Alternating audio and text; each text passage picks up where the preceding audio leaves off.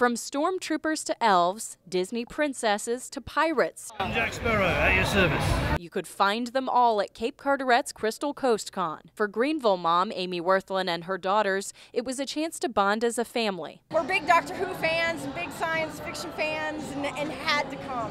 Just had to. It's an excuse for adults to get dressed up, not only just for children.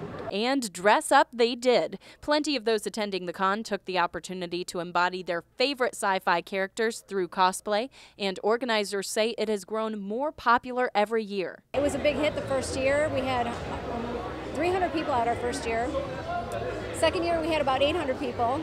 We expect more this year. Those attending even got to meet some of their favorite stars in person. Celebrities like Rick Mora, who appeared in the Twilight series, were on hand to meet with fans. Tapping into people who have a passion for the work that you do, you couldn't, it's like Visa commercials, priceless. I know that we have arrangements with hotels in the area and people come and stay overnight, so it is a good thing. For sci-fi fans, this isn't just a hobby, it's a way of life. This is awesome for the Crystal Coast to come. I hope they do it again next year. I can't wait. And a chance, at least for one day, to be whatever you want to be. In Cape Carteret, Katie Rufener, News 14, Carolina.